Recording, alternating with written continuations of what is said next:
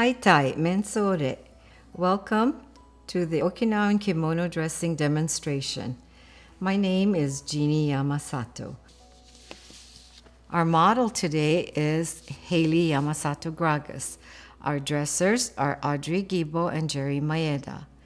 We begin with our client putting on red socks, which normally should be red tabi socks. A real costume dancer would wear underwear of white pants and white kimono top, but the customer's street clothes will be the underwear today.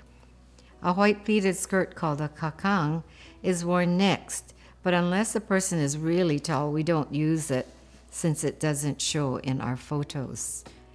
So next we wear a red kimono top called a dujing.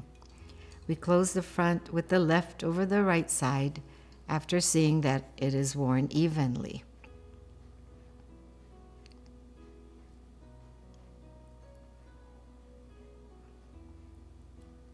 We tie a himo belt to keep the red dujing in place.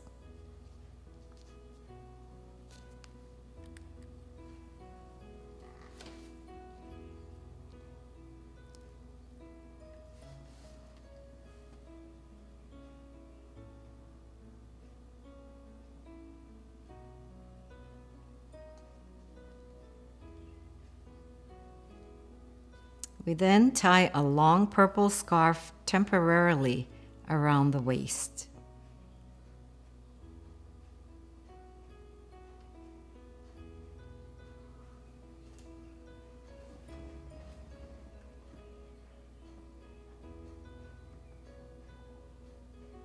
Then Haley wears the beautiful bingata kimono. We check that the arms are in the sleeves properly. Okinawan sleeves are open like a tube. That's to suit the warm tropical climate of Okinawa. We check the back seam of the kimono that it aligns straight down the back. The red eri or collar is checked to sit evenly around the neck. Okay, then we pull up the two front panels of the kimono close to the floor length. And we tuck the excess panels under the himo belt with the purple scarf draped in front. We tied the purple scarf into a vertical half bow and then check everything straight. And another purple scarf is tied around Haley's head.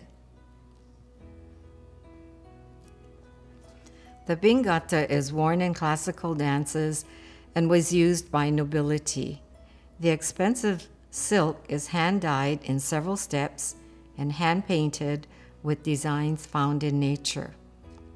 When everything seems neatly in place, we put on the hanagasa or flower hat.